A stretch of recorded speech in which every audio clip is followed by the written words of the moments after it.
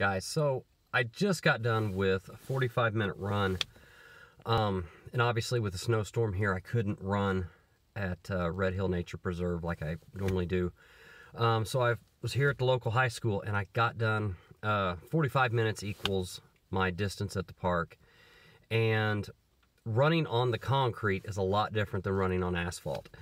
But the one thing that I was reminded of today, I got into a great motivational speech today by some various speakers, and the 45 minutes didn't seem to matter. And what I wanted to share with you from this run is that when we focus on things that are negative or that are bitter, we're going to see the flaws, we're going to see the aches and pains and everything.